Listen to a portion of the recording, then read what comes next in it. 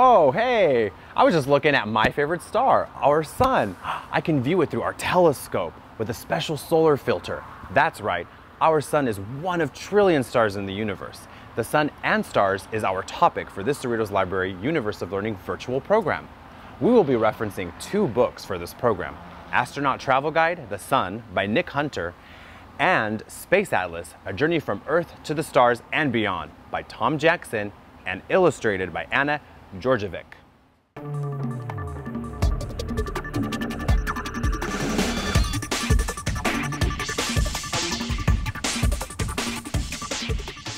The sun is 93 million miles from Earth.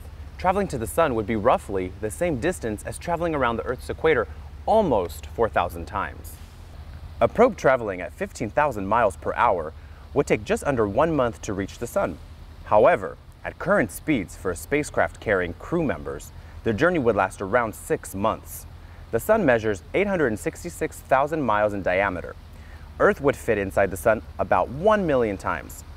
The sun is, however, big enough to give out huge amounts of energy, which gives us the light and heat that keeps everything alive on Earth. It is mostly made up of hydrogen and helium gas, which is the fuel that generates all its energy. It contains 99% of all matter in our solar system. Although ancient people knew the importance of the sun, they knew little about it. They did not understand that Earth's journey around the sun was the driving force behind the years and seasons, nor did they know how the sun produced so much energy. Ancient people thought the sun orbited the Earth. Over the centuries, astronomers were able to find out more about the features on the surface of the sun, such as sunspots, solar flares, and the corona, the outer atmosphere of the sun. This glowing cloud of tiny gas particles, the corona, begins as much as 1 million miles from the surface of the sun. The corona can be as hot as the center of the sun, with temperatures reaching millions of degrees Fahrenheit. The corona can only be seen from Earth when the bright disk of the sun is obscured by the moon. If you could travel through the corona, you would come to the inner atmosphere of the sun, which is called the chromosphere. Its temperature is about 14,000 degrees Fahrenheit. The fiery chromosphere is shaken by violent explosions called solar flares. Solar flares are huge eruptions of gas from the sun and can reach temperatures of up to 180 million degrees Fahrenheit. Solar flares don't just affect the area around the sun, their impact is felt on Earth and across the solar system. The solar wind that is created by the flares is a constant flow of radiation and atomic particles from the sun into the solar system. Solar flares throw out massive quantities of these particles, making the solar wind even stronger. Earth's magnetic field and atmosphere protect us from the solar wind. However, effects from solar winds can be seen in the northern and southern lights, aurora borealis and aurora australis. These shimmering patterns of light appear close to the north and south poles, at the northern and southern ends of Earth's axis. You might also see prominences soaring up from the chromosphere. These prominences are pillars of glowing, superheated gas. Unlike solar flares, which are quick explosions that last 4 minutes, prominences eruptions can last for days and soar hundreds of thousands of miles into space. Beyond the chromosphere is the surface of the sun called the photosphere. Although referred to as the surface, you could not actually land there. The surface is made up of gases rather than the rocky crust of planets like Earth. The photosphere is where the heat and light that radiates out into the solar system come from, and is the part of the sun that can be seen from Earth. When you get closer to the surface, it appears to be covered in patches of different colors. These patches are caused by the streams of incredibly hot material rising from the sun's core to the relatively cool surface. Of course, at around 9,900 degrees Fahrenheit, it is not that cool. The photosphere also features darker patches called sunspots. While sunspots may look small compared to the huge size of the sun, many are bigger than Earth. They change size as they move across the photosphere. Samuel Hedwig Schwab, an amateur German astronomer, observed that the number of the size of sunspots followed a pattern that repeated itself about every 11 years. These patterns give the sun seasons. Although sunspots themselves are cooler, more heat reaches Earth from the sun when there is greater sunspot activity. The next layer we have is the core of the sun. This is where the action happens. At temperatures of around 27 million degrees Fahrenheit, the sun generates the light and heat to Earth and all the other planets in the solar system. The light and heat take hundreds of thousands of years to make their way from the core to the surface. The sun generates this energy by a process called nuclear fusion. Atoms are the tiny units that make up all matter. At incredibly high temperatures, the hydrogen atoms that make up most of the sun can fuse or join together to make helium. When this happens, energy is released. When millions of tons of hydrogen atoms are fusing in the sun every second, the amount of energy released is enormous. Like other stars, the sun began life inside a swirling cloud of dust called a nebula. A clump of gas and dust formed and grew larger and larger. Gravity pulled the material closer together. The pressure and temperature at the center of the clump grew. When it got hot enough, nuclear fusion reactions started. Energy was released into space and the sun started to shine. The new sun burned brightly for millions of years. This is the stage our sun is at now. As it gets older, its fuel will begin to run out and it will become less bright. A medium-sized star, like our sun, shines for about 10 billion years. More massive stars use up their fuel more quickly, so they have shorter lives. As the sun's fuel runs out, the dying sun will get bigger and become a red giant. Its outer layers of gas will start to escape into space. The material left behind will shrink to form a white dwarf. White dwarfs are about the size of a planet, but they are very dense. The white dwarf cools down and stops shining. It becomes a black dwarf and almost invisible. Astronomers know about the likely future of the sun from studying the fate of similar stars. Now let's talk about stars. Beyond the solar system, there are no planets, asteroids, or comets for billions or even trillions of miles. If a spacecraft could travel as fast as a beam of light, it would travel through the emptiness for more than 4 years before reaching the nearest star, Proxima Centauri. Proxima means nearest. Proxima Centauri is part of a star system called Alpha Centauri. A star system is a small number of stars that orbit each other. Alpha Centauri contains 3 stars, Alpha Centauri A and B, and Proxima Centauri, which is about 560 billion miles closer to Earth than the other 2. Most stars are dwarf stars, including our sun. Red dwarf stars, like Proxima Centauri, are the most common stars. Astronomers divide stars into 2 main types, dwarfs and giants. Dwarfs are smaller and less bright than giants, but they shine for a longer amount of time. The color of light from a star tells astronomers how large and hot it is. Dwarf stars last for billions of years, but they don't last forever. A dwarf star is a ball of hydrogen gas. It uses hydrogen to give off heat and light by turning it into helium, a heavier gas. When the star runs out of hydrogen, it uses the helium instead. This makes the star swell into a red giant. A red giant burns for about 500 million years. Then the star breaks up, blasting gas into space to create a planetary nebula. Eventually, all that is left of the dying star is a tiny hot spot called a white dwarf. A white dwarf cools down and will eventually stop giving out heat and light, but no white dwarf has cooled down to this point yet. It would take 1,000,000 billion years, and the universe is only 13.8 billion years old. To see what happens when a dwarf star dies, we need to travel to a gas cloud called NGC 2392 nebula. This colorful cloud formed when a star like the sun started to die. The nebula was discovered by William Herschel in 1787. Nebula means cloud in Latin. This nebula is a planetary nebula, which is a confusing name as these clouds of gas have nothing to do with planets. Space telescopes allow astronomers to take amazing photos of planetary nebulas and other distant objects. Telescopes orbit in space outside the Earth's atmosphere, where their images are not spoiled by pollution and city lights. Their cameras can pick up energy waves that would be blocked by the Earth's atmosphere. A nebula is not just a place where a star dies. It is also where stars are born. The Carina Nebula is one of these star-making nebulas. It is 10,000 light years away from Earth, but is so enormous that it fills a patch of sky 4 times bigger than a full moon. The Carina Nebula is only visible from the southern hemisphere, where the nebula is bright enough to see cloudy smudges of gas and bright clusters of stars without a telescope. Astronomers study the distant nebula to learn about how stars are made. A thick cloud of electrified gas and dust inside the Carina Nebula begins to form a clump. The clump shrinks in on itself, forming a bigger, brighter ball.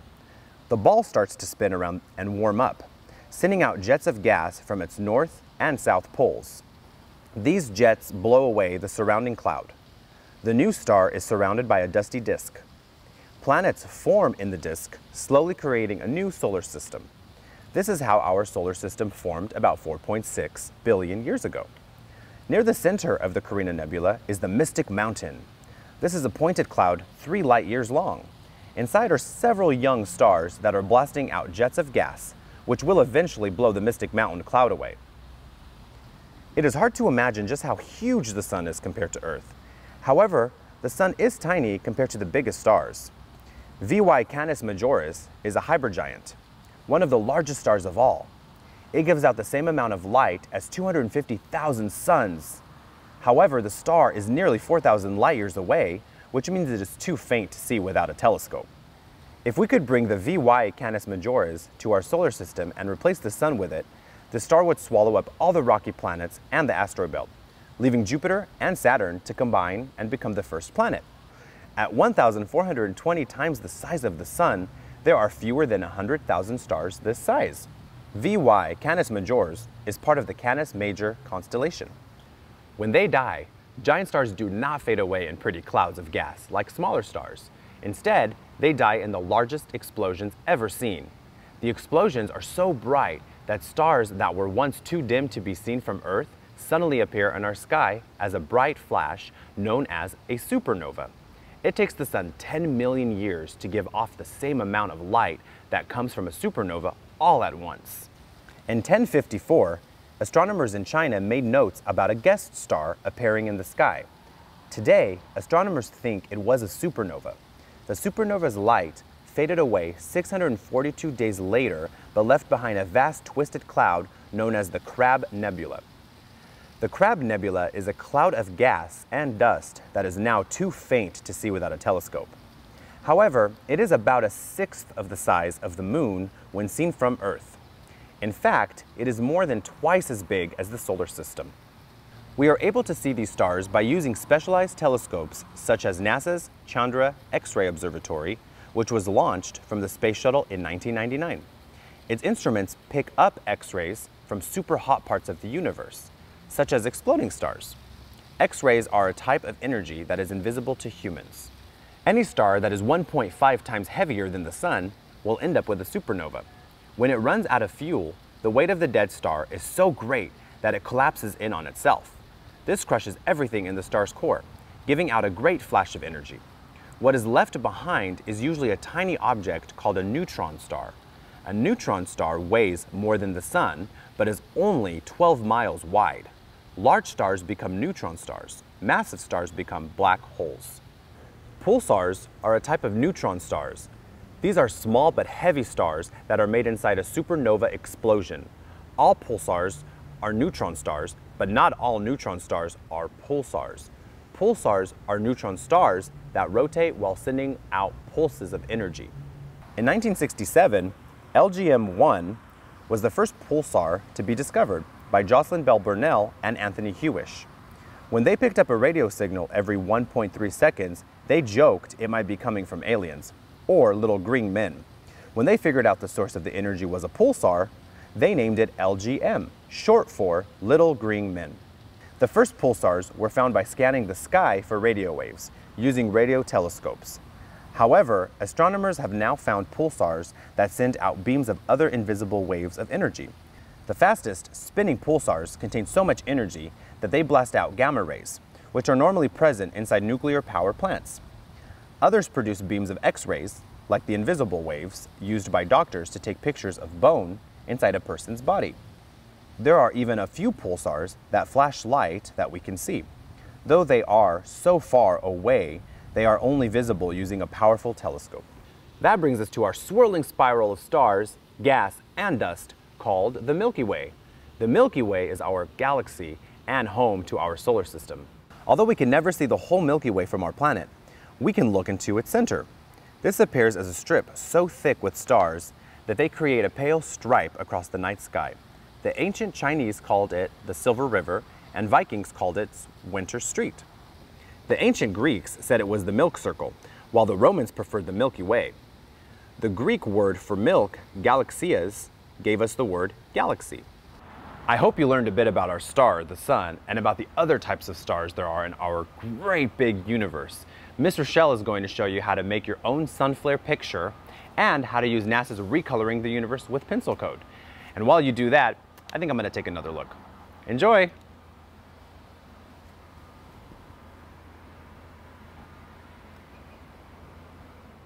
Hello everyone, my name is Miss Rochelle. Today we'll be creating a solar clock and a sun paper. I will also show you how to recolor images of supernova remnant KES 73 using pencil code. Join me in the high-tech lab and we'll get started. Today we will be using Recoloring the Universe with pencil code to recolor the images of supernova remnant KES 73. To locate the website for Recoloring the Universe, go to cerritoslibrary.us. Under the What's New tab, click on the link for the Cerritos Library Universe of Learning virtual programs. The link for Recoloring the Universe will be located under the Our Star, the Sun program. Once you're on the website, you can scroll down to explore the pencil code platform and coding activities. We're going to do lesson number 6 and recolor a supernova. After you click on supernova, you will see the code for the image. The starter code has 4 grayscale images. Each of these images has only one input. These inputs are infrared, optical, radio, and X-ray. These are 4 different kinds of light from 4 telescopes. Different combinations of the colorized grayscale images produce color that reveal specific information about the stars, gas, and dust in space. Changing the number values will change how much of what type of light you will see and change the color of the image. So with these numbers, you will create an image for KES 73. You can go in and change the number values to change the image.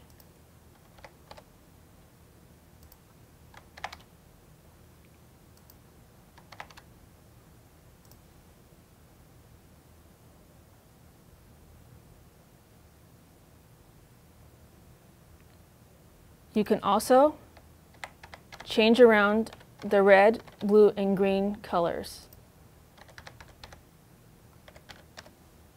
Then it will give you a different color for your KES 73 image.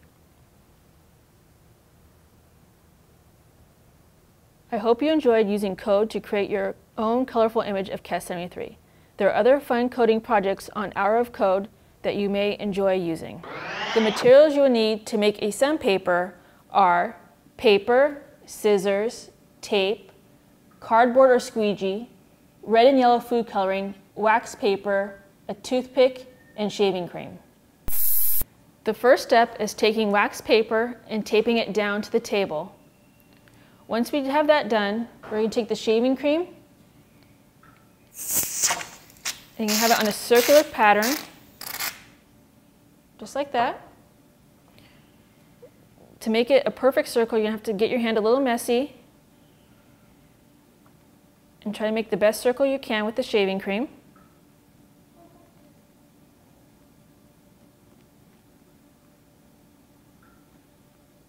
Just like that. After you wash your hands, the next step is to take the food coloring and place 5 drops in a circular pattern on the shaving cream.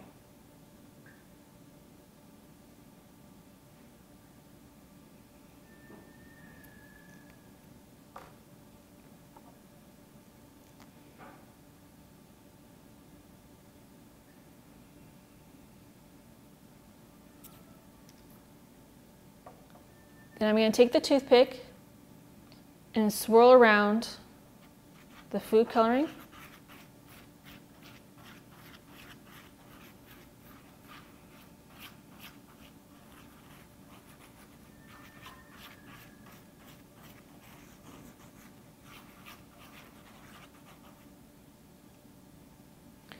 Then we're going to take the paper and place it on top of the shaving cream.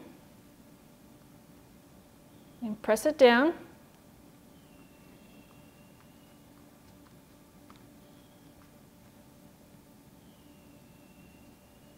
And you pick up the paper.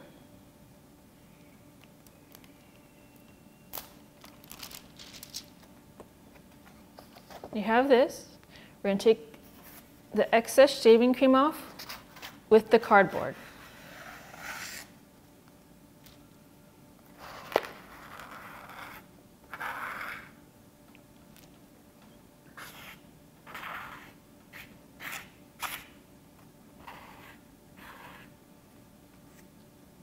Then you're going to set it aside and let it dry.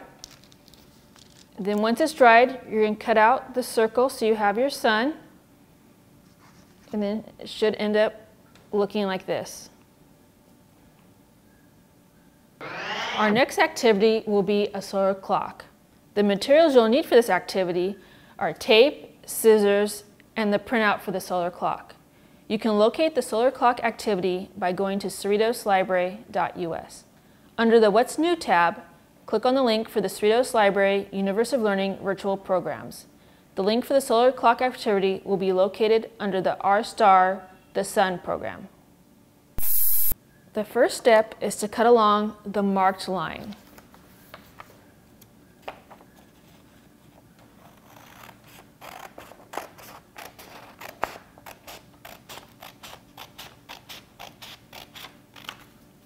Next, cut along the middle line up to the small cross line on the base.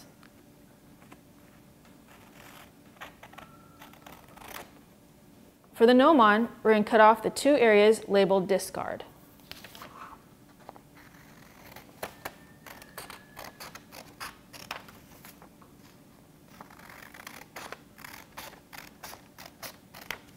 We're also going to cut off the little piece right here. Now we're going to fold it right in the middle on the broken line.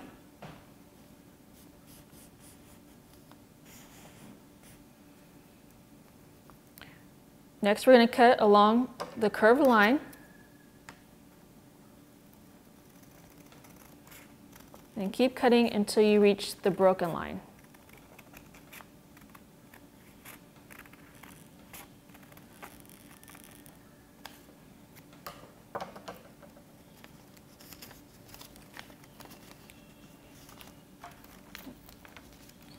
Then we're going to fold the line right here.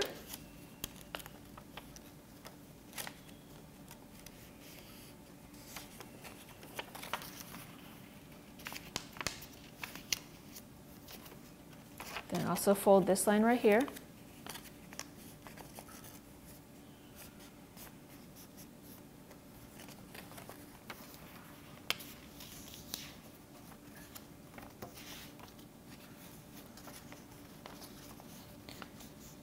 You're going to bring it right this way. You're going to have it folded flat. You're going to take the base and slide it into the fin.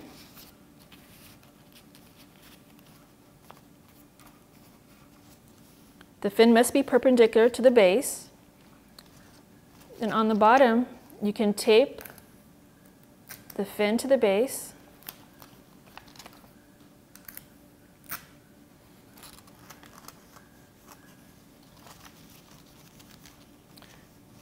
The sundial is now ready.